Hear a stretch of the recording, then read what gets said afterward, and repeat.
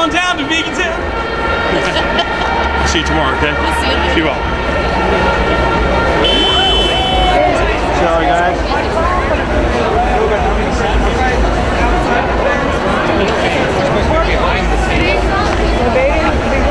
More BBQ TV! BBQ TV! We love BBQ TV!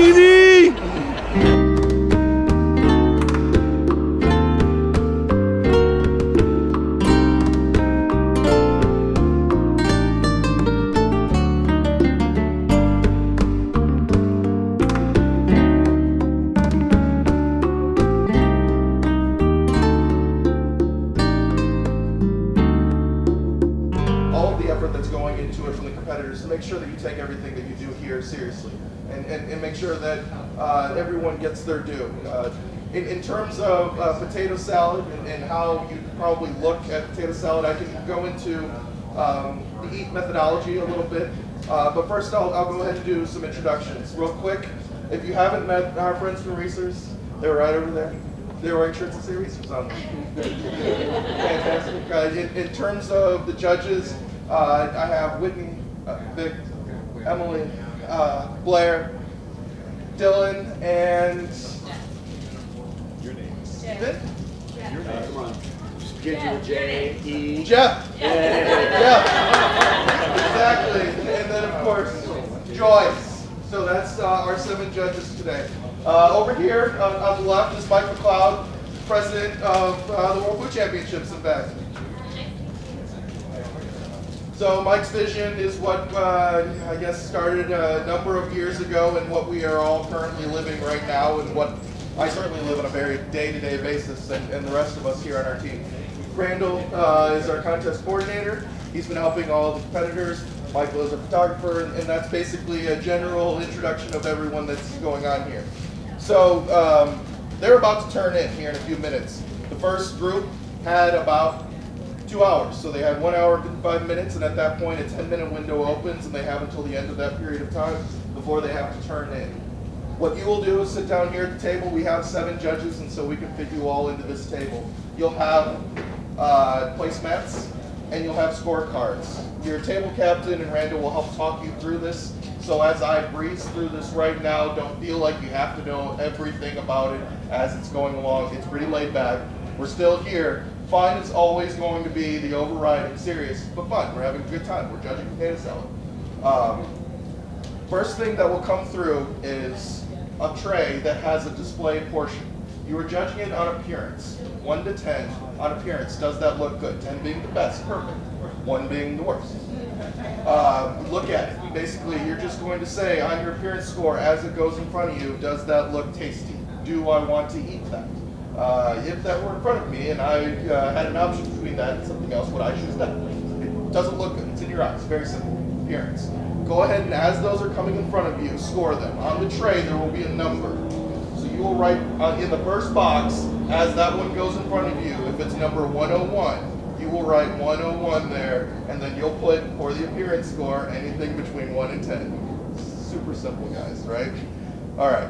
So that one will go off. The next one will come in front. Same deal, appearance. Appearance.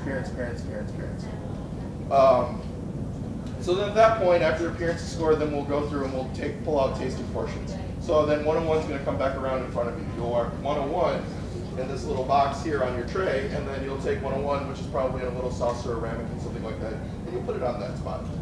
And then at that point, as they come across, you'll be able to taste and try it. You'll be scoring it now on taste, which is what goes in your mouth. Does it taste good?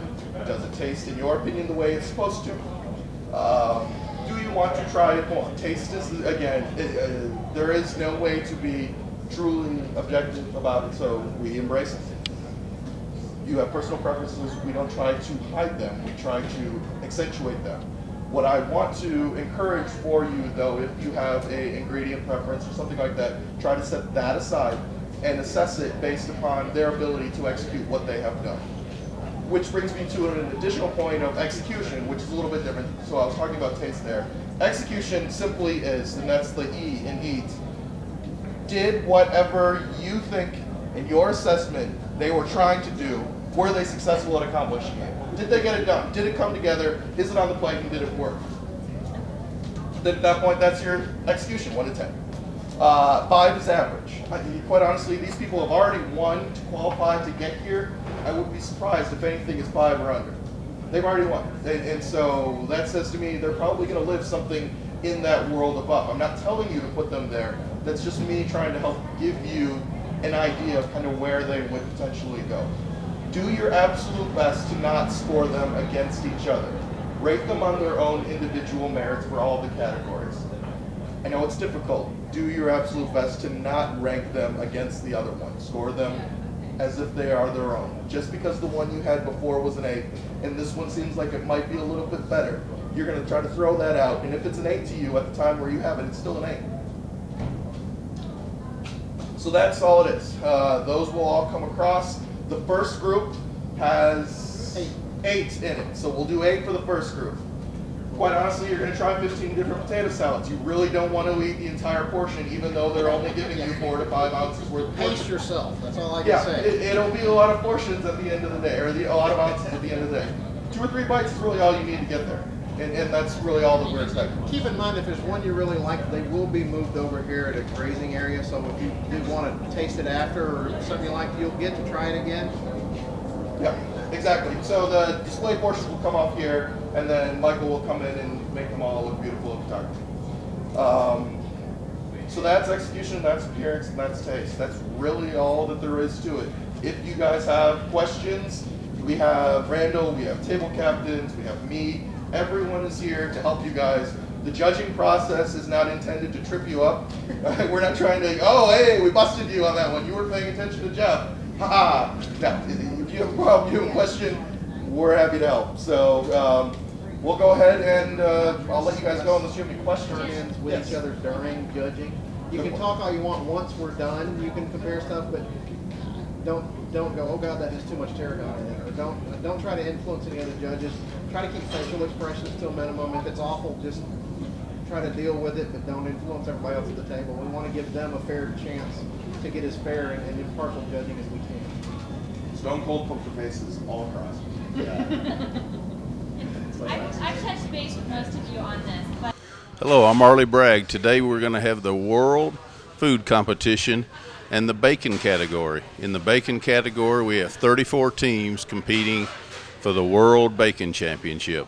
They'll have 2 turn-ins today. One will be their signature dish, and the others will be a structured dish, and they will be using Wright brand bacon.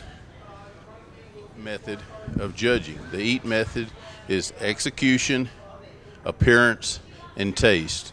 So they'll be judging from 1 as inedible to 10 as imperfect.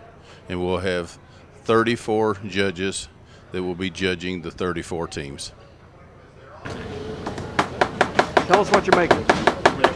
This right here is going to be, well, what I'm making right here is our, put in a crab souffle. Crab and bacon.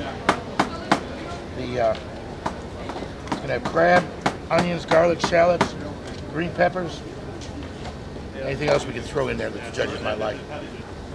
What's the other dish that you're going to make? We're making s'mores bacon.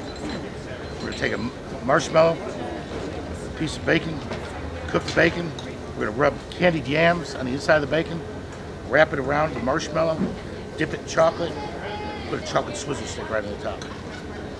If they don't like that, they don't like bacon. no, I'm not. I'm shooting. What it's all about right here, the bacon, and bringing it home.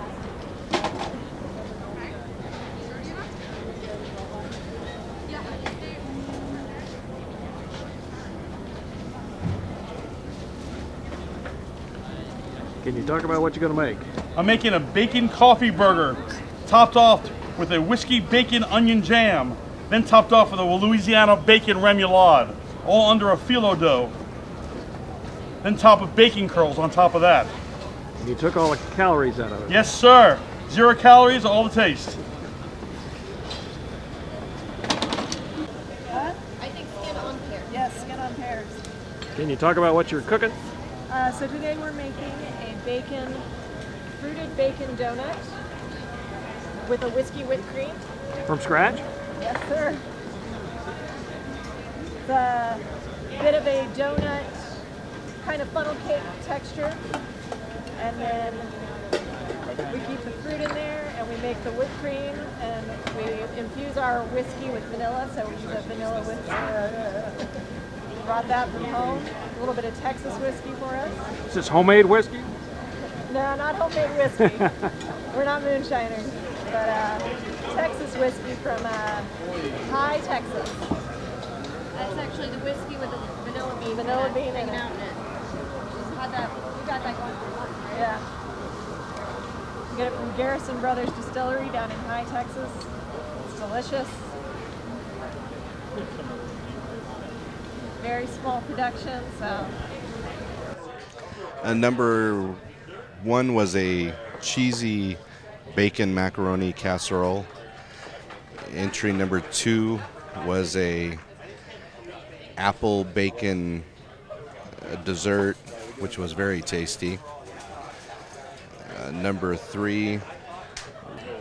I had one that was sort of a taco. I found it absolutely excellent. Loved the aftertaste of it. It's just really fantastic, wonderful appearance. In general, all of these, their appearance and their taste and the execution are all really top-notch because these are excellent, excellent teams competing today. Of the 4 entries we have here, I believe that the little cups were very interesting, and that the bacon was put into the dough outside instead of featured around, but it's inside the dough itself. Very interesting.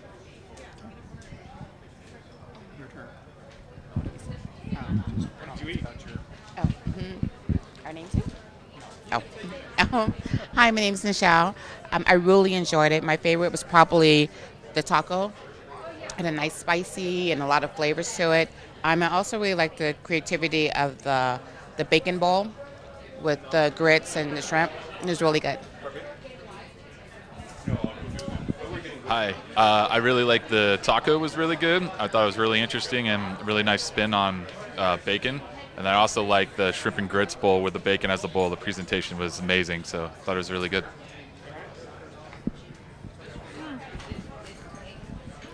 Hi, I obviously loved the taco on this one.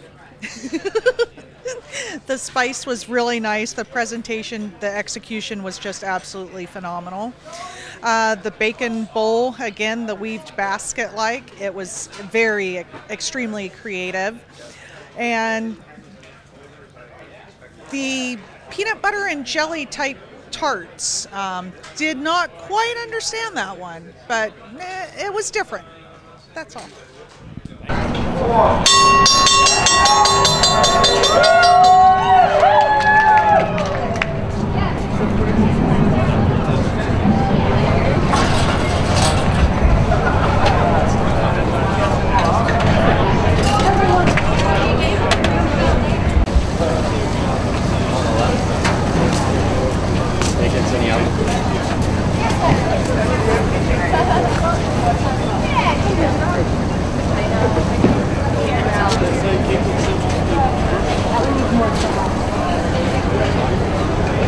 Let's shove. All right, everybody. One day. I want to try this thing out. Let's do it. Yeah. Good job, you guys. Now that we're doing it,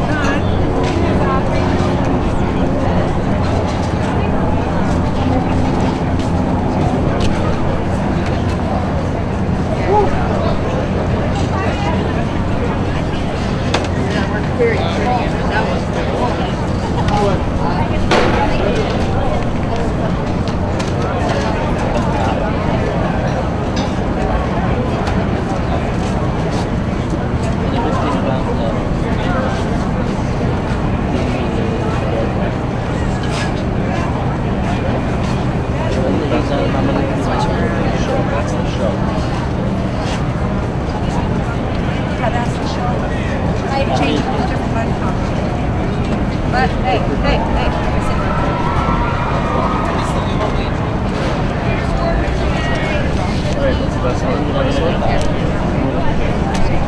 My jet is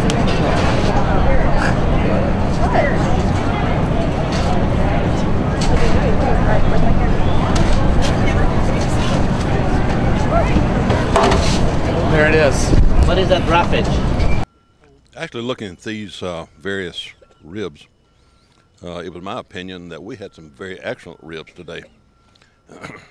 In fact, the first four I thought were exceptional. The fifth one, in my opinion, was too dry, and received probably a score, at least from me, that was equated to the dryness within the barbecue. The sauce was great. In the other four, the rub that had been used on them was good. It wasn't too hot, and the meat was moist. Now, which one did you like?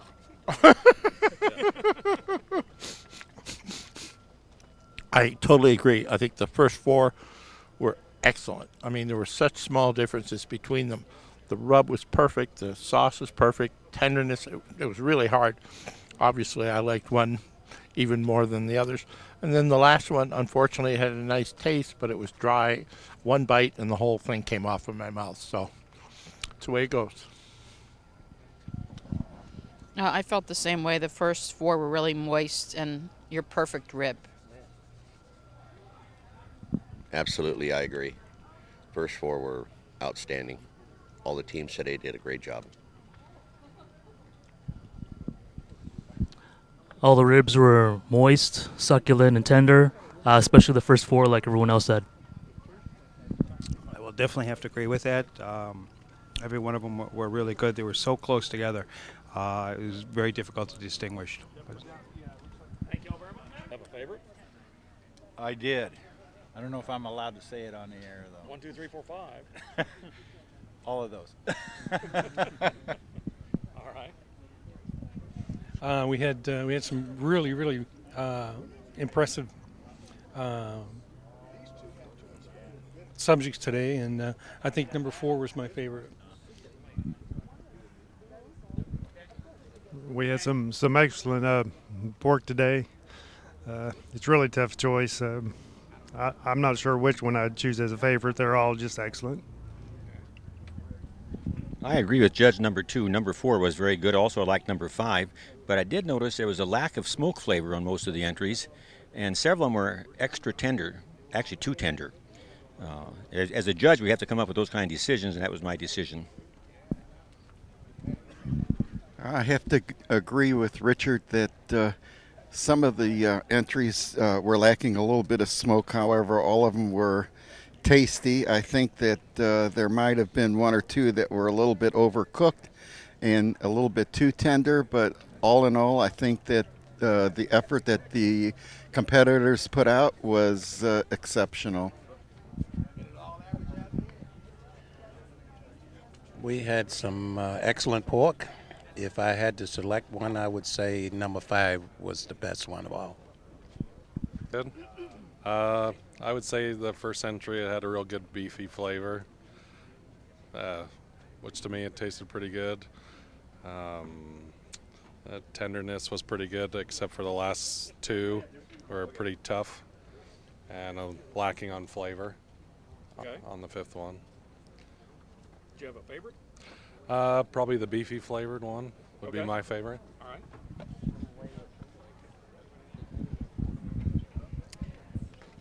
Same as him, 1 and 2, pretty good, and 4 and 5 were really tough.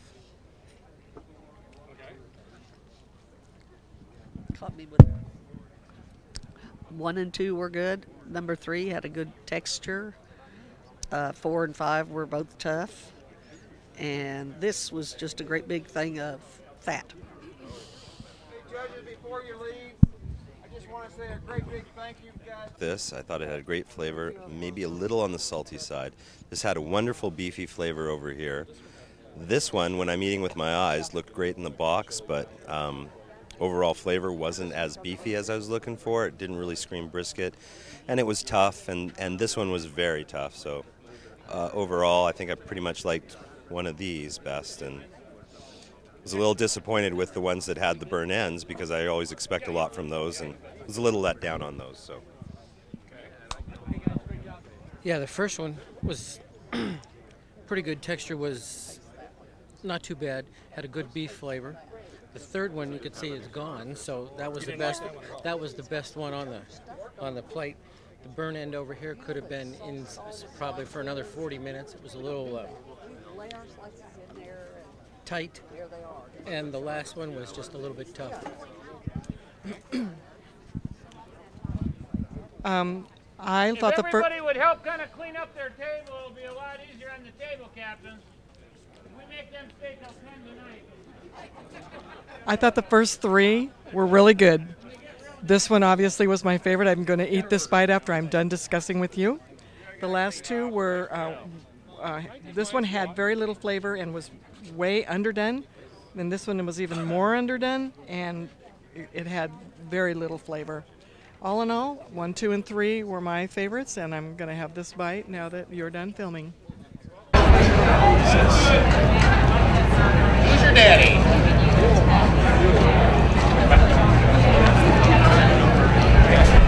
You tried the rest, now try the best. Who's your daddy? I am.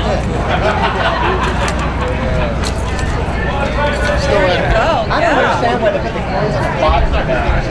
Loving that. See, it's down in there. Chili, best chili right here. World class chili right here. Like that, huh? Who's your daddy? We've done this a couple times. Yes, there you go. Don't forget to vote. Come on, tri-tip chili, best chili of the day, guy, right here. This will be it. This will be your chili. Yeah, you don't need that because I'm